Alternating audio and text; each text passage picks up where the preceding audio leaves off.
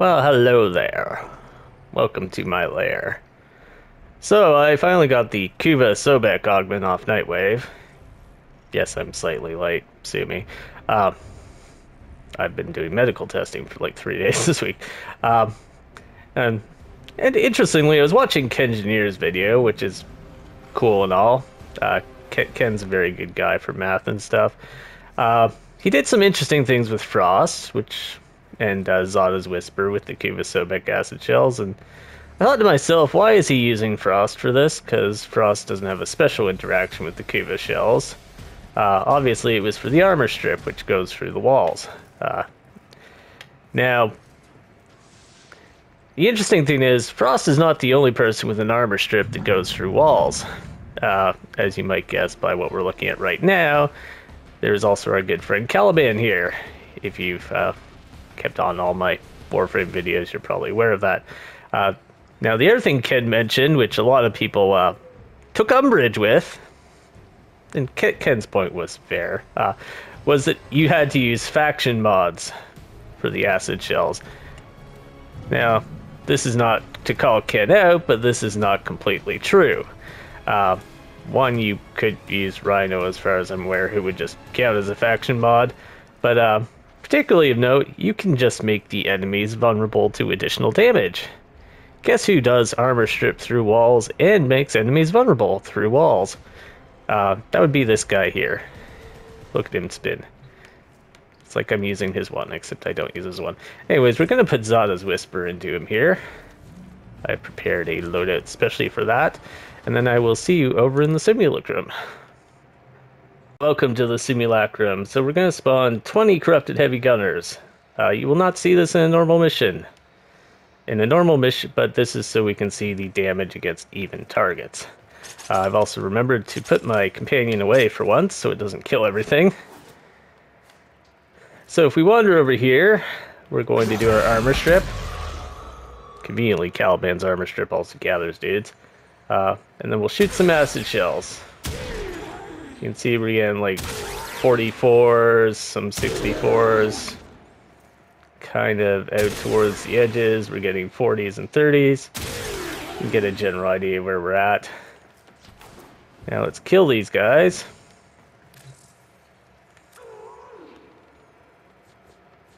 I had 20 of you, didn't I? Anyways, we're going to do this the other way now. And those were corrupted heavy gunners, so I have to use the same thing or the numbers won't match. Depending how amused I am by it, I might leave the blooper in there for you guys. So pop over here, we drop this, which is damage vulnerability. You can start seeing we're getting 70s and stuff. And 60s and so on the outside there.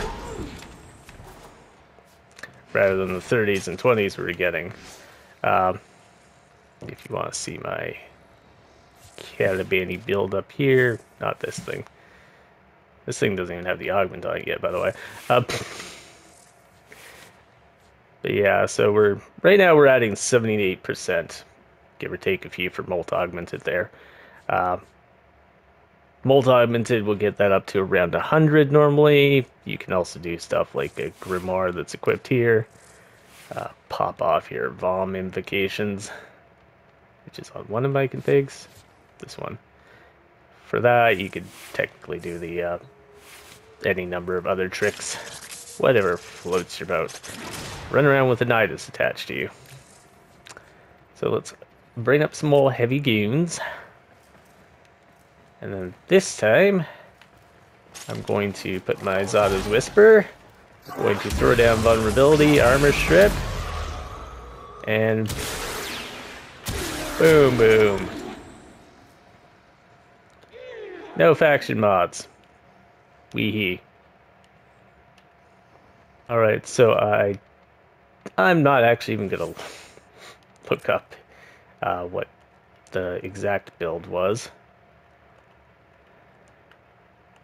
I know primarily what's on the Sobek itself doesn't really matter for the acid shells, because nothing affects it except the faction mod. So we're going to equip this. That's my Riven. I believe that I've literally just put that over some kind of other status chance or something. One of the two.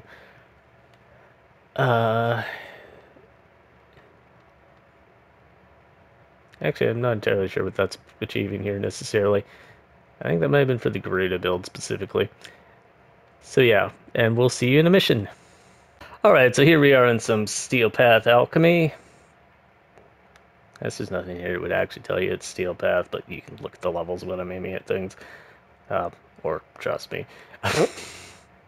So yeah, we got our Caliban. I've done some preamble, picked up some energy, killed a few things, so on. I forgot to re-equip my companion, which is not helping with the energy, but... So we'll cast our Zada. We'll do a vulnerable. Boom, boom, boom. Boom, boom. Oh, that's a guzzling. Yeah. Same trick, no faction mods. Have to use Caliban, but to borrow a quote, stop being a bitch and use Caliban. Damage vulnerability, which is this thing, is incredibly powerful, and he's one of the best at applying it, other than Nova, and he can scale, Nova can't. Sevagoth and Nezha would also actually work for this. Nezha's hula hoop thing puts a similar debuff, and so does Sevagoth's Ghost. In a pinch, you could throw Ureli's bubbles too, but that's only going to get like 2 or 3 of them. And yeah, I'm running out of energy because my companion's not here.